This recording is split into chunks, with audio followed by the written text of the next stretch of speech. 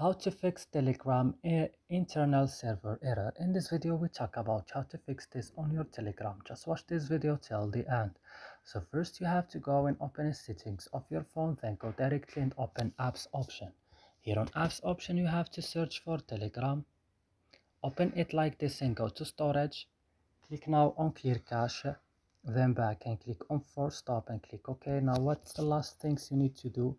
You have to go to your Play Store, update your Telegram if it's not updated, and after this go and restart your phone. And that's it. I hope this video is helpful for you. Don't forget to like, subscribe in our channel, and see you in another videos.